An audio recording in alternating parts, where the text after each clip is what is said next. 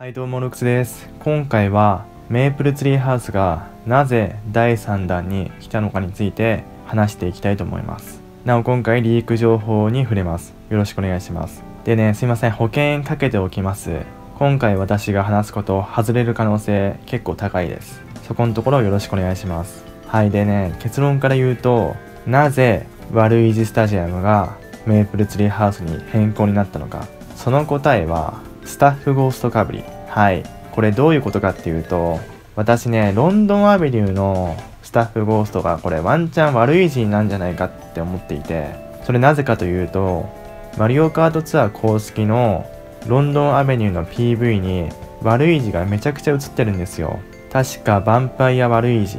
とかスーツ姿のワルイージ、いろいろなバリエーションのワルイージが登場しており、そういう意味である意味ロンドンアベニューの主人公的なキャラクターになっているんです。ということからマリオカート8デラックスでもロンドンアベニューのスタッフゴーストはワルイージになるのではないかと私は考えています。よってもしワルイージスタジアムを登場させてしまうと、そちらでもスタッフゴーストをワルイージにしなくてはいけません。となった時にやっぱりね、スタッフゴーストが被ってしまうと。よって今回無理やりメイプルツリーハウスを第6弾から第3弾に持ってきた。はい、これが私の今回の結論になります。で、最初に話した通り、これ第3弾が実際に配信されなきゃ真相は分かりません。結局さ、スタッフゴーストが悪い位置じゃなくてデイジーとか、あとキノピコ、あとベイビーロゼッタ、その辺になってしまうと私の今回の仮説は外れることになります。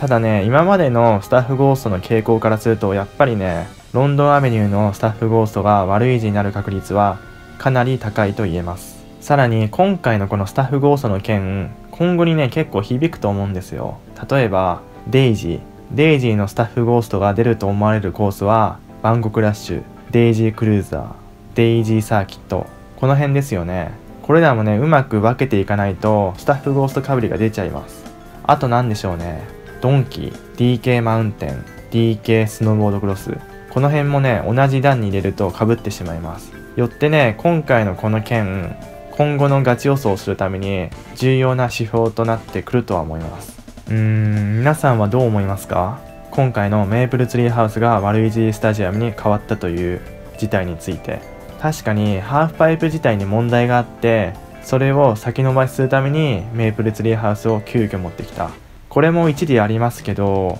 そんなに開発って大変なんですか？私ずっと疑問に思っていて、なんだかんだ第1弾が発表されてからもう半年以上経ってますよね。なのにハーフパイプが未完成。そんなのって実際あるんですかね？私ゲーム作ったことないんで分かりませんけど、